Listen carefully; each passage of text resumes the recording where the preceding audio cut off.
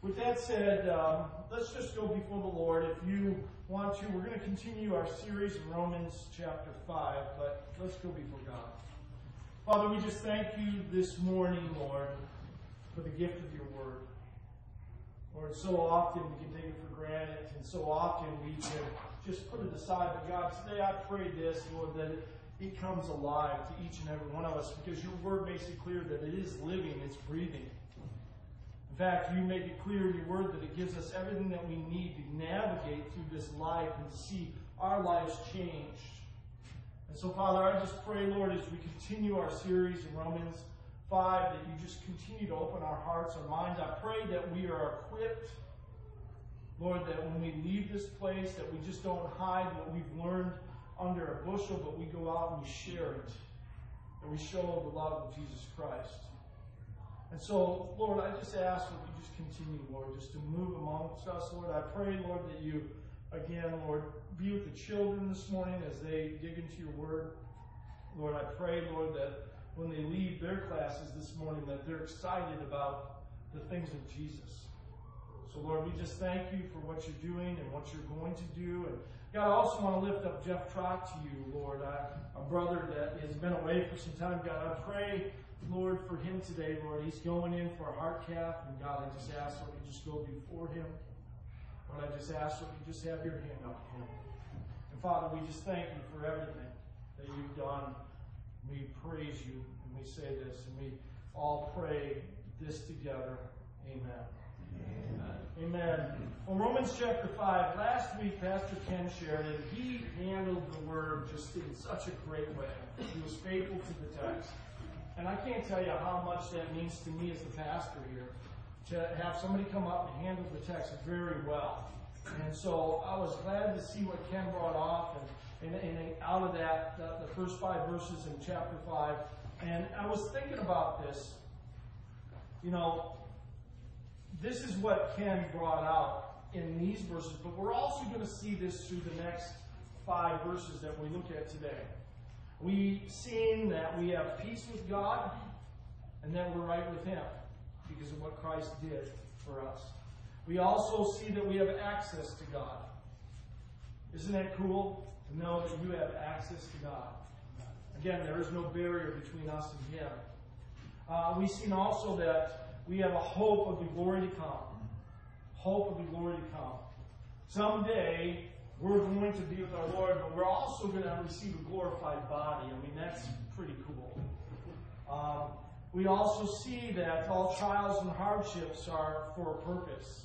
How many can say amen to that? You've learned that. Maybe in your Christian walk, you've walked that out, and now maybe you're in a place where when a trial comes, you realize that it's for your good, for your benefit. And then the 5th thing we've seen was that the love of God has been poured out to us. And we're going to see today where the love, or that idea of love, is used the first time in Romans up until this point. And it's going to be used many times in our study as we continue. But I just want to read through the verses, and what we're going to do is we're going to walk through those verses like we normally do.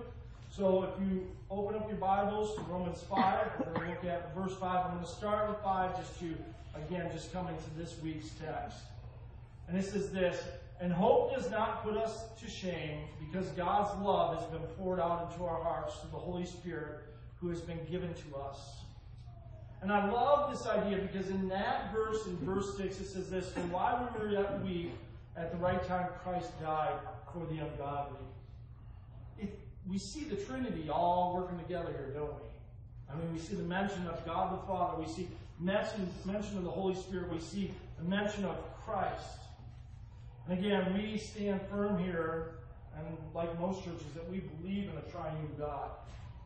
Again, we believe that there's 3 that are one, and they have distinct, different functions, that they are all about doing, but they are one God. And again, we've taught that here, and sometimes that can be mind-blowing in a lot of different ways if you think too hard about it. But we do serve a triune God. And as we continue in the text here in verse 7, it says this: "For one will scarcely die for a righteous person, though perhaps for a good person one would dare to even die. But God shows his love for us, that while we were yet sinners, Christ died for us. Since therefore we have now been justified by his blood, much more shall we be saved by him from the wrath of God. For if we were the enemies, we are reconciled to God by the death of his Son. Much more now, that we are reconciled, shall we be saved by his life. More than that, we also rejoice in God through our Lord Jesus Christ, through whom we now receive reconciliation. And these verses here are powerful. They're life-changing. I hope that we all walk out of here today with the realization what Jesus Christ has done for us. And I hope we truly see the depth of his love. You know, here next week we're going to be celebrating what the world calls Valentine's Day, right? And I'm all for taking your sweetie out for dinner. And listen, I'll probably get Missy a card and something, flowers probably. And is she in here? She's in the other room, so I'm not giving this away. Planning a nice dinner out. But again, how many know that our world in a lot of ways has distorted love? You know, I was thinking of a movie, and we're actually going to have a movie night here the last Sunday of the month during the evening. And how many of you have seen the movie The Princess Bride? Come on, don't be ashamed. Growing up in a Christian home, I can guarantee you I've seen that movie probably 100 times. But it's been a while since I've seen it. And many of you that have seen it, what it's all about is it's this grandfather reading the story to his grandson, and his grandson wants this story that's full of adventure. And in the beginning what happens is it talks about this young boy and girl, Buttercup and Wesley. And Wesley is this servant on this farm that Buttercup's parents own. And while they're young in their teen years, she kind of bosses him around. And every time she bosses him around, he actually says this, as you will. Every time she tells him, saddle the horse, as you will. Because Wesley down deep secretly loves Buttercup. And throughout the movie what happens is they find that they have a mutual affection for one another. And Wesley decides to go away because he's just a poor farmhand, that he's going to go out and make his riches and come back and marry Buttercup. And when he does, and when he returns, what you'll find out as you come view the movie, and I recommend it, you're going to laugh. I don't care what age you are, how young you are, you're going to enjoy this movie. But you're going to laugh and have a good time. But the thing is this, he comes back, and he's kind of a whole different person. But one thing that has never changed is he still has a deep love for Buttercup. Right? Buttercup, yeah. I'm trying to keep these names straight. And Wesley gets to a point in the movie where he actually dies. You all remember that part? His friends thinks he's dead, and they take him to a guy named Miracle Max. You guys remember Miracle Max? Played by Billy Crystal, I think it was. And Miracle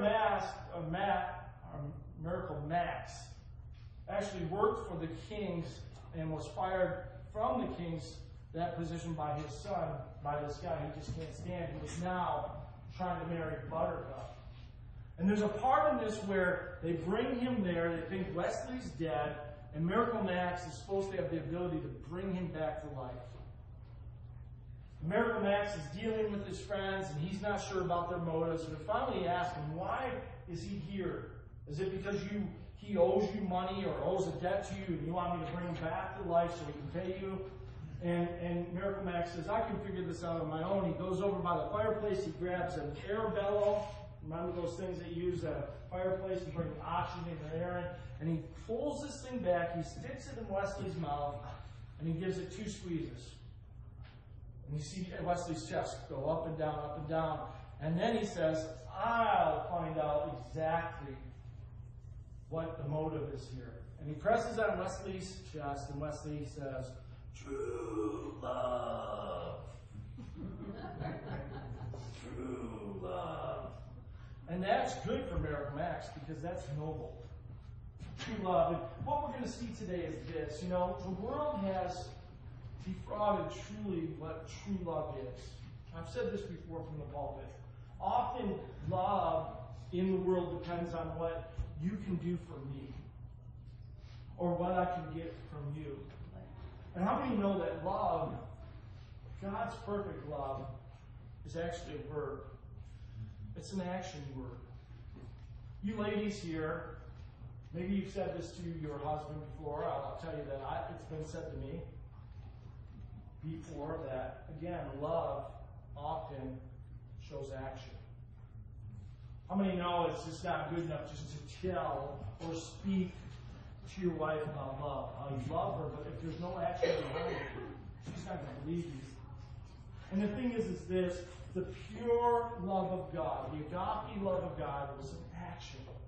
And we're going to look at that action today in this text. So let's look at verse 6. Again, I'm going to reread it, and we're going to go through 8, I think, and then we're going to tackle this. It says this, "For while we were yet still weak, at the right time Christ died for the ungodly. For one will scarcely die for a righteous person, though perhaps a good person one would dare even to die. But God shows his love for us, that while we were still sinners." The proof, the action in this text is Jesus dying. It's evident. It jumps out at you as you read this text. And not only did he die, but he chose to die. You guys realize that they didn't put Jesus to death, right? That he chose that death. That he walked to the cross obedient, without no hesitation. Again, many people will say, well, what about in the garden when he asked the Lord if this cup could pass from me? You all realize that the wrath in that cup that Jesus was talking about, it wasn't the beatings. It wasn't the mocking that he was going to face. It wasn't them pulling out his beard. It wasn't them beating them, nailing him to a cross that he was afraid of, but he was afraid of the wrath of God. The separation that he was going to have to face. And we're going to talk about that a little bit more. We see that Apostle Paul uses perfect love of God, the perfect love of God here. And he also gives kind of an oxymoron here. He gives us a polar opposite here. He also brings into this text the idea of the frail love of man. He says this here. He says in verse 7, "For one will scarcely die for a righteous person, though perhaps for a good person one would dare even to die." What he's saying is this. He's throwing the question out there. I don't even know if somebody who died for a righteous man, and very rarely will it happen even for a good man. Think about that. How many here are willing to lay down your life for the person sitting next to you? All right, of course, there's families here, so that question, I would believe that most of you would. I mean, I have to believe that Emily would lay down her life for any one of her children. Because I understand, I kind of know what a mother's love is like because I have one. I think about Jason. I think he would lay down his life for his family. And I can say this as your pastor, and I truly mean it. Whether you like me or not, I would lay down my life for you. You say, what do you mean, whether you like you or not? I've actually had people throughout the years of ministry say that they didn't like me. But still, God put a deep love in my heart for them. And that's a love that Jesus Christ showed. That's the love that God the Father showed us. Perfect love, God's perfect love gave his very best. His very best was Jesus. Man's love, or what the word here is scarcely, it means this, with difficulty, with much work. So man's love, like the Apostle Paul says, maybe you'd lay down your life for a righteous man, but maybe for a good person, but it's going to be difficult. It's going to be much work for you to do that. And how many know that that's true? How many men here know that it's hard to die like Christ did for the church for your life? Amen? Or am I the only one? Amen. It's hard to die in self. Yeah. It's not easy. We see another word here in verse 6. It says, while we were still weak. What is that word weak there? It says, while we were still weak, at the right time, Christ died for the ungodly. Now, how many here can say at one time that you were ungodly? I was. before the age of 10, I was ungodly.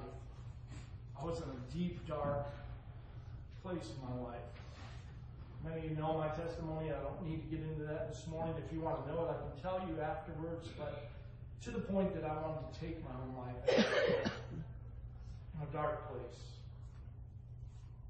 That word weak there means this: to be sick, to be without strength, to be hopeless.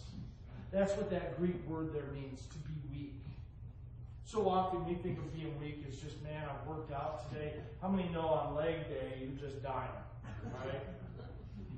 We went out with a couple the other night, and we were eating dinner, and all of a sudden both husbands were like, oh, my leg cramps! And I mean, it was like, they were about screaming. Stood up, had to stretch out. It was like, wow! But this is weakness here is this. It's the idea of being sick. Without any strength. Being hopeless. Being hopeless. I don't know about you, but that's where I'd be without Christ. I would be hopeless. I would be weak. I would be without any type of strength at all. We would have no ability to help ourselves. How often do we try to help ourselves, though, don't we? We get ourselves in a difficult situation, and instead of going to God with that, often we try to fix it on our own. And what happens? Oftentimes what happens is you get to the point to where you are helpless, where you have no other place to look but up. And you cry out to God. It says this in Ephesians 2, chapter 2, verse 5. Ephesians 2, verse 5. It says, even when we were dead in our trespasses, God made us alive together with Christ. By grace you have been saved. See, we were dead. Can there be any more weakness? Before you knew Christ, the Bible tells me that you were dead. Kind of like Wesley. No life. Completely nothing living. And, it was a couple years ago, I wrote a blog. It was entitled Superheroes. How many know that our world today is infatuated with superheroes? Would you agree?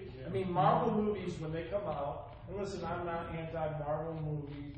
Please don't send me emails. And please don't try to liken them all to Jesus, though, either. Please. But how many know, too, that our world is infatuated with zombies? Right? The big show, is it Walking Dead?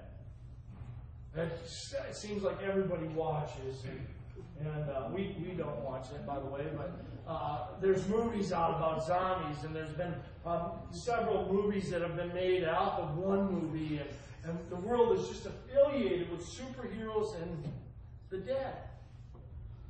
And I believe that that's something that's inside of them that they recognize. I need someone to save me, and I'm also walking around dead. And the thing is this, as born-again believers, we've been given life. And we do have a superhero. His name is Jesus Christ. I think about this phrase also we see here in verse 6. It says, for while we were still weak, at the right time, Christ died for us. What does that mean in the Greek? What does that mean? Again, this is why I preach verse by verse, because I think we lose too much if we didn't. It says, and that idea, at the right time, simply means this: at the perfect time. At the perfect time. Or it also means in the nick of time. What do you say in the nick of time is the perfect time? Very similar. And how many here would agree with me that the Lord saved you at the perfect time? At the perfect time. I look back at my life and I say, and I'm not just talking about my salvation. How many realize that God has saved you throughout? Not talking about your salvation, but He's saved you from many things. And He's shown up at the nick of time, even for those different things. But again, the Apostle Paul is talking here about the right time of your salvation. How many of you ever sat here before and said, man, if I only would have been saved earlier, I wouldn't have to be facing these difficulties. Oh, but would have only been saved. Things could have been so much different. Well, if I would have been only saved earlier, I would have a different wife probably, or a different husband. Listen, you need to stop that. Because the thing is this, that Jesus Christ, He did save you in the nick of time, at the right time, and for a purpose. And the thing is this, again, what many Christians do is they affix on that, and instead of fixing on what God has done for them, they go back in the past. And they try to orchestrate things in their mind, how things could be different. But do you realize that God, up until that point of your salvation, has orchestrated everything to bring you to that point? Don't forget that. But don't camp there. Often say this, in the past you can put tent stakes down, but don't leave your tent there. Leave a tent stake there, and you can recall that. You can use that for God's glory. You can say, look at what God has done for me, but don't allow yourself to camp there. And too many Christians do that. I think about what Galatians 4, verse 4 says. Galatians 4, verse 4 says, but when the fullness of time had come, God sent forth His Son, born of a woman, born under the law. I love that. But when the fullness, the perfect time had come, God sent His Son. You know, as you read Old Testament history, and I always say this, listen, Jesus is in the Old Testament. If you can't see Him in the Old, you won't see Him in the New. You guys have heard me say that many times. But He didn't appear on this earth as man and God until God's perfect timing. When the fullness came forth, when God knew exactly when this world needed Him. I think about this word, ungodly. We all agree at one time we were there. It simply means wicked. Now, we don't like to hear that in churches nowadays, do we? Nobody here likes it when I get up here and say, you're all wicked. How many know that that's not a true statement if you're born again? In fact, we're going to see that the Bible says that you've been made righteous. We're going to get into that a little bit more. Now in verse 7, as we continue, it says this, for one will scarcely die for a righteous person, though perhaps for a good person one would die, even die. But God showed His love for us in that while we were still sinners. You know, I think about this idea. We see here again, Apostle Paul talking about that perfect love. That perfect love. Keep that in your mind, that perfect love of God. Now, what are we going to see through this next several texts here is this. Is that God has not only come for the righteous, but He has come for what? Sinners. And He came for us when we were still sinners, the Bible says. You know, man's love is, it would be good for a righteous person, maybe, Paul says in that text. And again, man's love is based often on attraction, on what they can get of value or worth. Men and women are inclined to love those that love them. I mean, don't you love that person that it's just that encouragement? I love you so much, man. You are so good. But do we have a tough time with the person that comes up to you in love and says, man, you're in a bad spot. You're in a bad place. Boy, I don't know if you've noticed that. How many love that phrase? I don't know if you've noticed this in your life. You start cringing and it's like, oh, what's coming? I remember when I became pastor at Momentum Christian Church, I actually told our elders, listen, it's important that I get reviewed often because I have blind spots, areas in my life that I can't see. How many know that that's true? Missy had a Chevy Equinox, and I just disliked that car so much.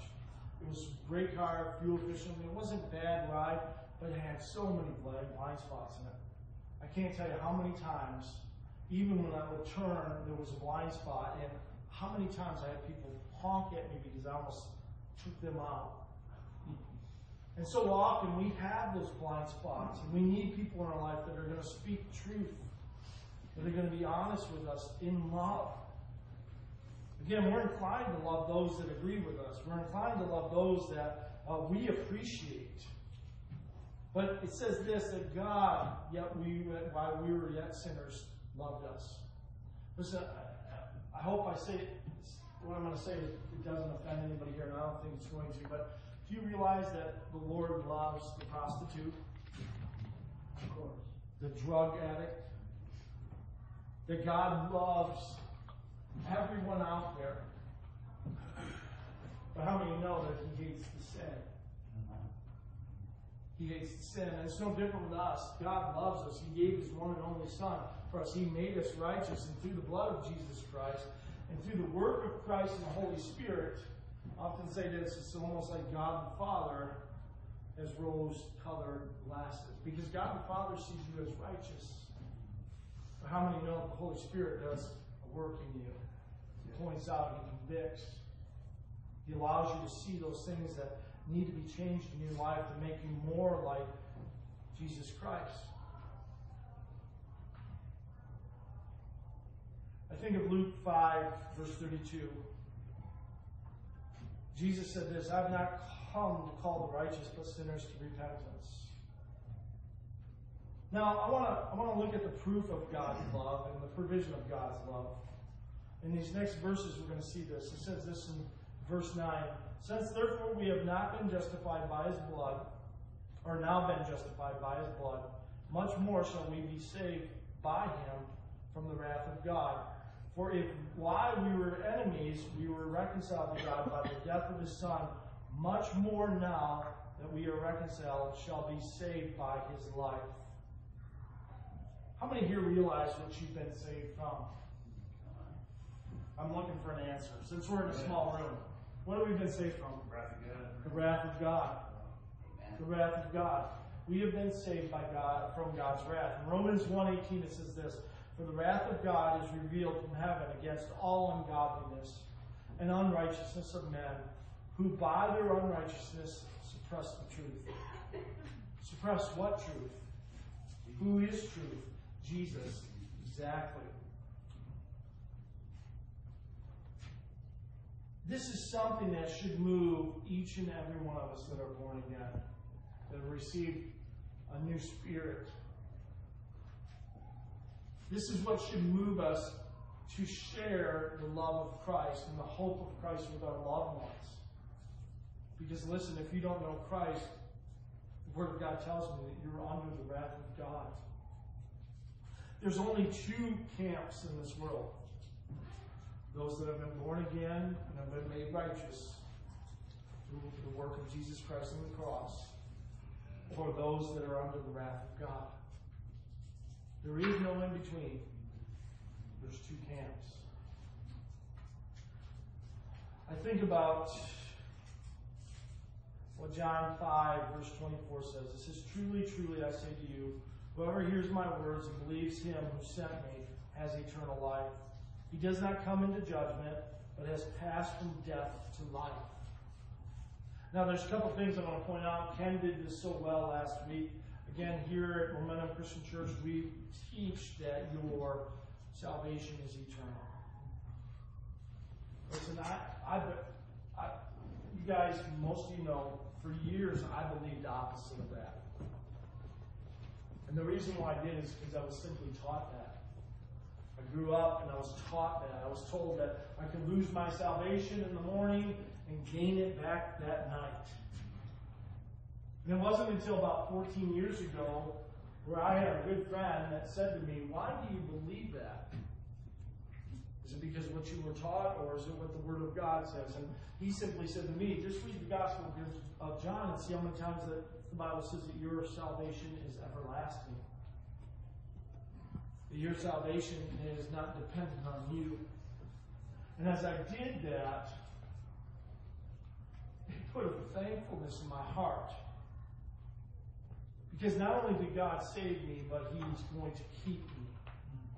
And in no way did it cause me to live, it did cause me to live differently. Not in a sloppy grace way where I can do whatever I want, I'm good. But what happened was this, it caused my love to grow more for God, more for Jesus Christ, to the point But again, as the Bible says, and as Jesus said, those that love me keep my commandments. The Bible doesn't say, keep my commandments and I'll love you. And so what's coming out here is this idea again that eternal life is eternal. It's been given to us. But those that don't have Christ, it says this, he does not come into the judgment, the believer doesn't, but has passed from death to life. And so those that don't believe are still walking around dead in their trespasses and sin. I don't know about you, but I am so grateful that I don't have to be in charge of keeping my salvation. I'm not strong enough. I'm not smart enough. I'm not wise enough. In John 3, verse 36, it says this, whoever believes in the Son has eternal life. Whoever does not obey the Son shall not see life, but the wrath of God remains on him. So again, it's that idea of belief. I touched on this yesterday at Linda's funeral. Linda truly believed in Jesus Christ. She didn't see Jesus Christ as a crutch. How many of you have ever had somebody say that to you? Oh, God's a crutch to you. Now, I see a crutch over there, right there. A crutch is that thing that keeps us to be able to stabilize, but we lean on that crutch, we get around on that crutch. But how many know that God's a gurney? He's a gurney. I can't even navigate without him. I can't do nothing without him. And so whenever I've had that said to me, well, use God as a crutch, I say, oh no. He's much more than that. And it's what Paul brings out here is as far as this word belief that we've seen means to lean fully on, to put your full weight upon. That's who our God is. But again, those that don't know him are under the wrath of God, and it should move us to share the hope of Jesus Christ. I'm so grateful that he's given us the provision to keep us. In verse 10 it says this, for if while we were enemies we were reconciled to God by death of the Son, much more now than we are reconciled shall we be saved by his life. How many of you know that God always finishes what he starts? You know, he always does. You know, I think I'm almost completed on every project at our house that I've started. There's one project I have left in our house. We turned one of our rooms into a nursery for our granddaughter. And I redid the floor in there and did some other stuff to the walls and painted some trim and the only thing I didn't put down was the toe kick molding. I go into that room, and it's probably been about 4 weeks, and part of it was I didn't have my Yukon to be able to put full lengths of molding in. And you know, I had that rental car, that real little one, and it's like, I can only put like 4-foot pieces of molding in there. How many know that won't look good? So I put it off, and then a couple times said, oh, it's just too cold to run out to Home Depot. And it's been nagging on me every time I go by that room, because it's a room at the end of our house, and when we go to let the dog out, we have to walk by that room, and you just glance in it, and then we got our laundry room there, and the back door mud room, and we let the dog out in that back door. And it's just been nagging on me lately. I look in that room, it's like, oh, I've got to get the toe kick on. How many know that our God, he finishes what he starts? The Bible says, he who began a good work in you will perform until the day of Jesus Christ. Until Jesus Christ returns, he's going to finish what he started. How many know that God's word also says that he's the author and the finisher of your faith? God started your book. How many of you have ever read a book that an author started but never finished? Wouldn't that be a bummer? Now, I have gotten books before to where pages were tore out. Anybody been there with me? Remember when they used to have libraries? Do they still have libraries? I think they do, right? Yeah. You go in the library with your library card. I remember getting my first library card in Fairhaven. Went to the Fairhaven Library. And they just, I was just a small kid. It was just this little card that you kept in this little manila folder that you put in your pocket. And you didn't want to lose it. Because the librarian, when you went down there, not only did you get books, but she gave you a lollipop, too. And so I remember going down there and just seeing the vast books. And there was these movie projector things that you could click and watch whatever you want. But those had to stay at the library. But I can tell you this, as a little kid, I'd once in a while check out a book, and I'd get home so excited that I'd sit down and start reading it, and some of the pages would be gone. Be completely missing, or it would be really brutal when the end would come and there would be no more pages. How many know that God is not that type of God? He started a work in your life, and He will finish it, even though it seems at times that it's not going anywhere. That maybe it's not going at your speed and the speed that you want. But God is faithful. It says this in Philippians 1:6. And I'm sure of this, that He who begun a good work in you will bring it to completion at the day of Jesus Christ.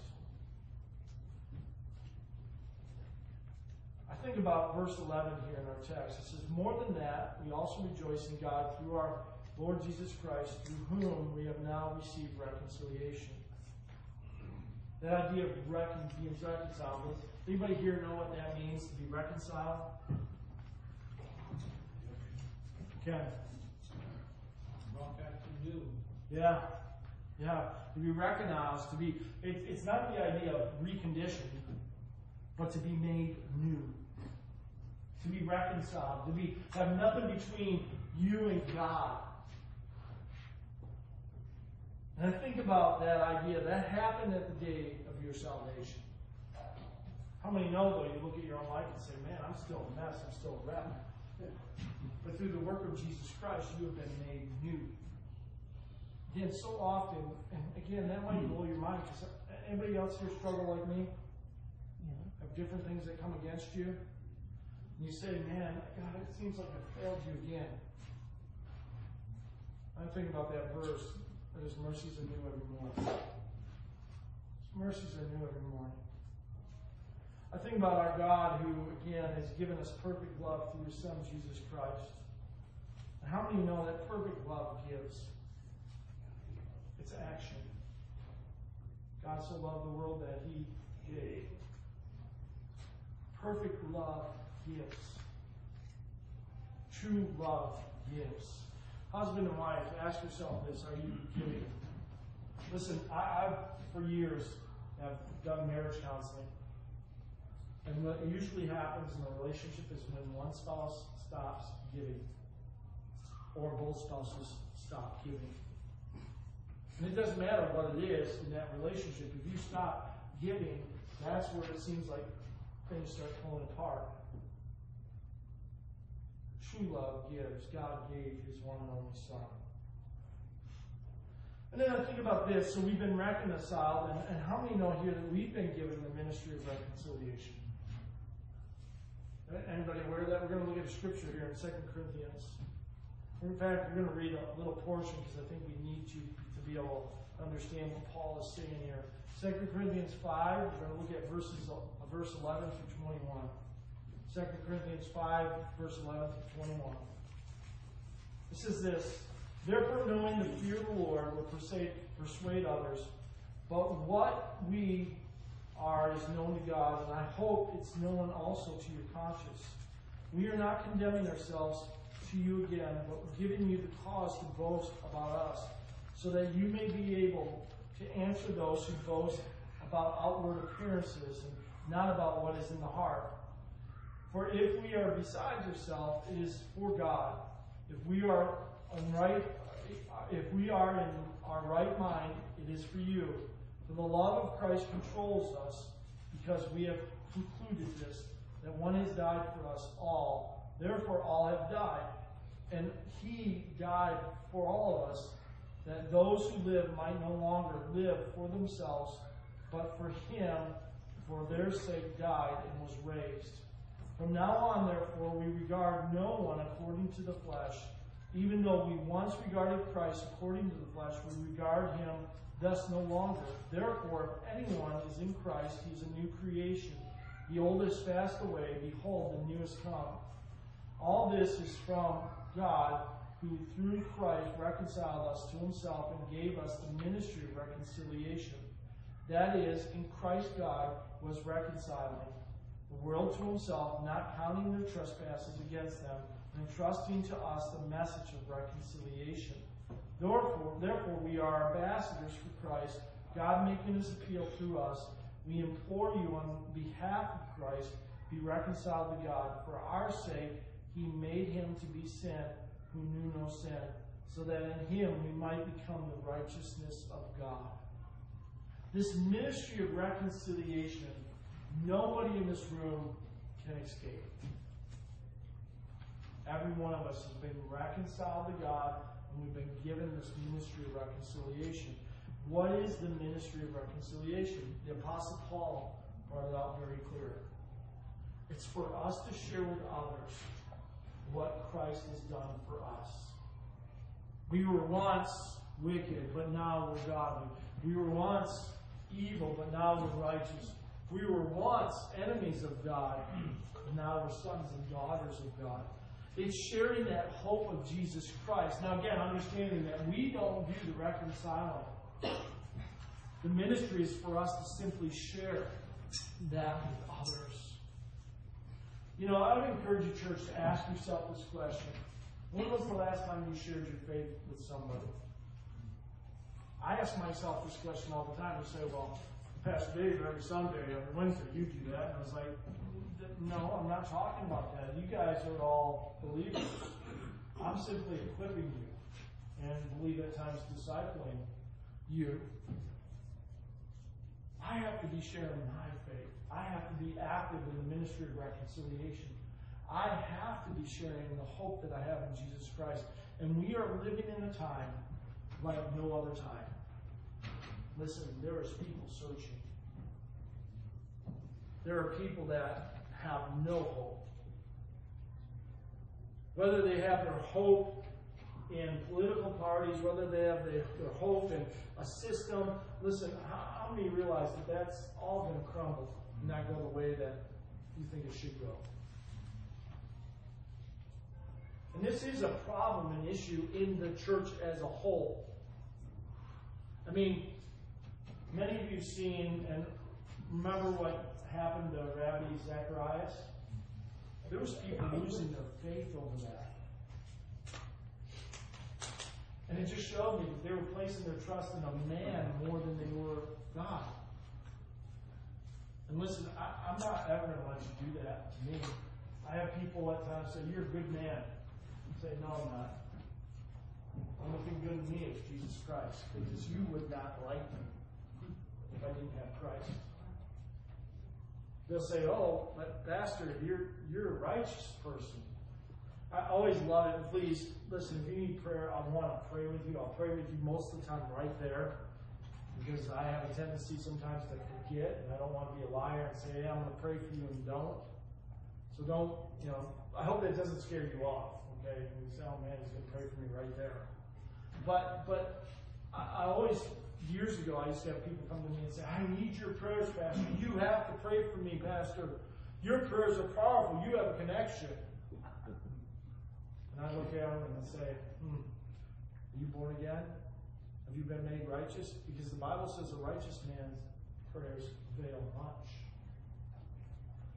And when I say man, I mean women also.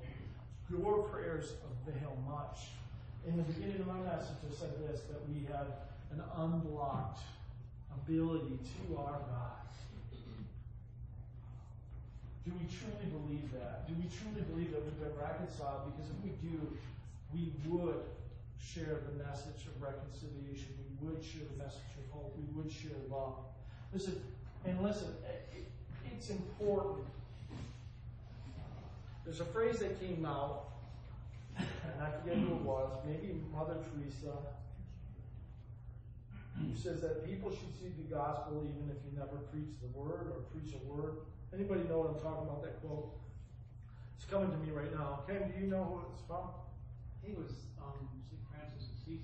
Yes. And what was the quote? Do you have the quote down? Preach the gospel and if necessary, use words. Yes, yes. And listen, that's important that we're living the life of Jesus Christ. And that people should notice. You know the one thing that they should notice the most of in you as a believer? I want to take us all back when Jesus came back or came to this earth. Who did he come before? Who did he first show and appear to? Shepherds, right? And what did the angels tell the shepherds? Great tidings of what? Joy. Rejoice. This is going to be joyful. One thing that I noticed, and again, this just come to me. I don't have this in my notes. I wish I would, because I can show you scriptures to back this up. In the believer's life, how many remember the day that you were born again? Wasn't there a joy? Wasn't there a weight lifted? Didn't you feel like you were walking like a foot above the ground?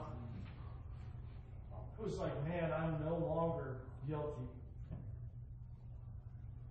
I've been made righteous. I've been made new. All those old things have passed away. Number one mark of a believer should be joy. But you know what? I see a lot of Christians that are just so down in the dump. Walk around like Eeyore, the donkey. Yeah, I'm saved. And I know that Jesus loves me. We should be those that are recognizable by our joy and our love. Why should we be joyful? Because we've been saved from God's wrath. What should drive us to share Christ with others? It's simply this, that they're under the wrath of God. So, with closing today, there's a couple things that I want us just to recognize here in this text. And one of the things is this, is that the provision of God's love has been given to us through Jesus Christ, God's Son. That has been given to us. That God always finishes what He starts. He always finishes it. He is faithful, even when we're not. And then I think the next thing that's important to realize is that we've been given this ministry of reconciliation. Sharing the hope of Jesus Christ.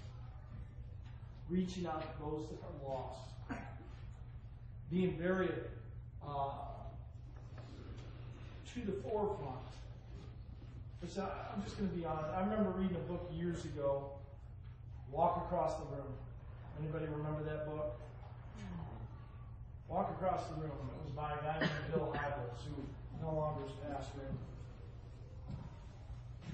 And that whole book, when I read it, I threw it in the garbage about halfway through. Because it was the whole idea of we have to build relationship with those around us before we can share Christ. And in that book, they even said sometimes that might take up to 6 months to 3 years. And you know what? I don't see that in the New Testament. I don't see that with the Philip and the Ethiopian eunuch.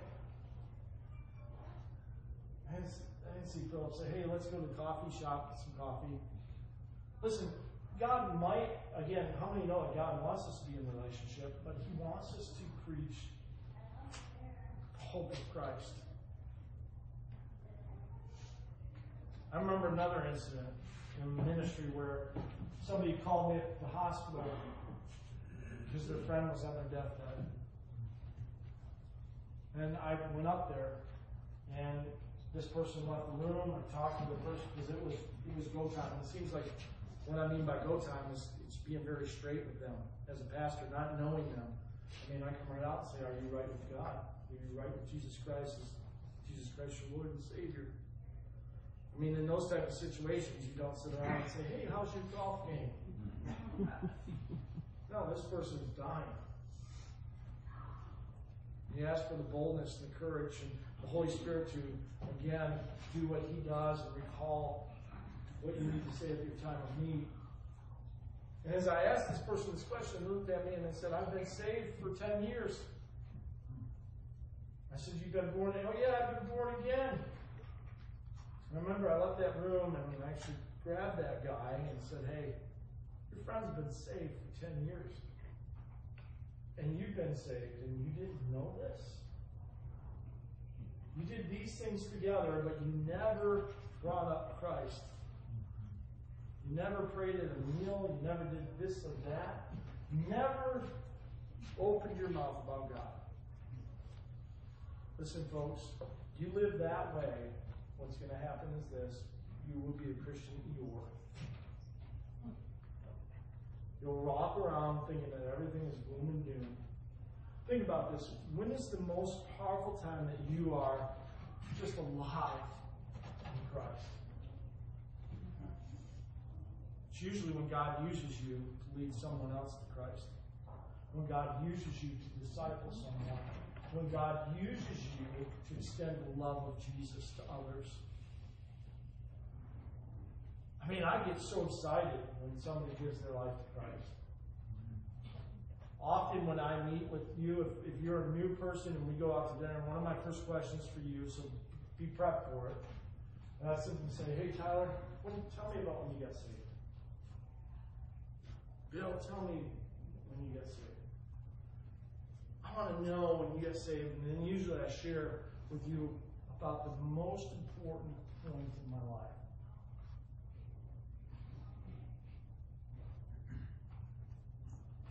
Let's stand this morning. I'm going to ask Jason to come forward. He's going to serve communion.